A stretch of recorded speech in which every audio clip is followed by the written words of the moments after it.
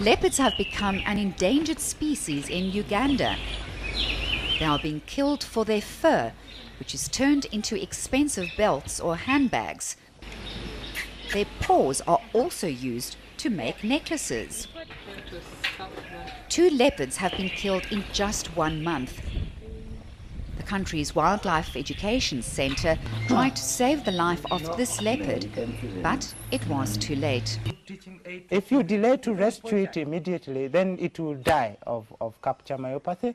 Sometimes they die of anemia. They bleed until there's no more blood to function their body, so they die.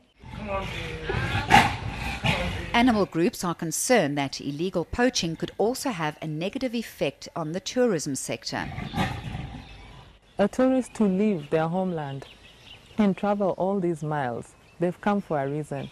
They don't see these animals. They don't get the feel and the touch that we have here in Africa. And we are just depleting everything. So it's something has to be done really with the law. As the centre fears more poaching, it's now started running educational programs to create awareness among people. So the people will get a feeling of sympathy, and they will learn how to really protect these animals, especially children.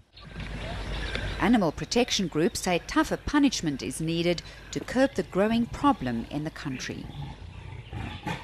News that moves. eNCA.com.